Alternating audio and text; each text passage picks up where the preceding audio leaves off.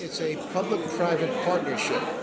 It's a not-for-profit organization that was founded in 1935 and has evolved to be a partnership with the city, members, and private industry. The city pays 40% of the budget. The members pay about 20%, and the balance is from private industry.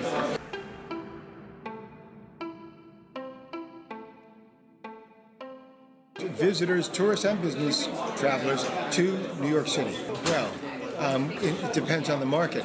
We choose certain countries. We have offices in 18 cities around the world, and in those markets we create programs for the travel trade to encourage people to be coming to New York. A lot of what we do is for leisure travel, so we're getting families and tourists to come from their respective markets.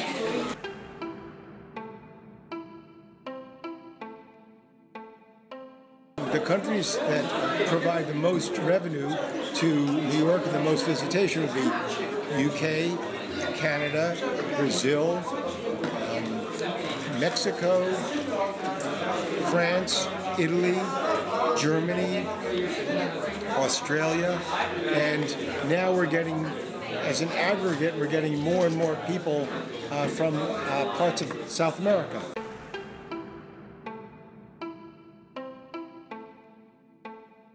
The visa situation can be fixed, either visa waiver with no visa required, or that when the respective countries make the wait time and the process very simple, we see tremendous visitation.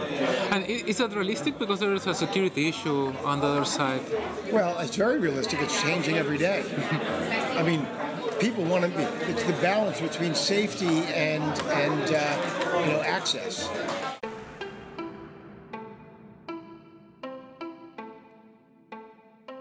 Well, there was a short period of time, for maybe the first 6 months, where it was very difficult. But then little by little, and now New York is by far the more successful than it's ever been.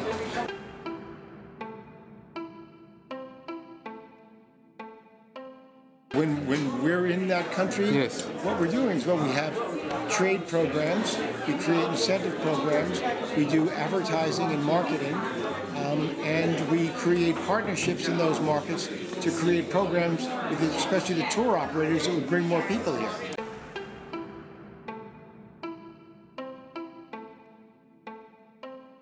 $160.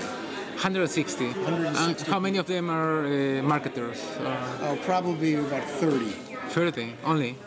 And the rest is what, economists? We have tourism people, we have internet people, we have creative people, we have convention sales people, so we have a whole range of different disciplines.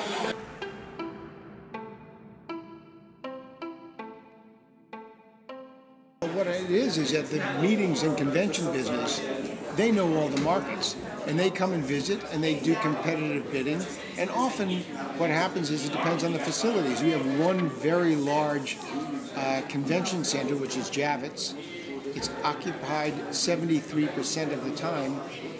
Any other convention center in the United States is no more than 40% occupied. So we're very much at a capacity.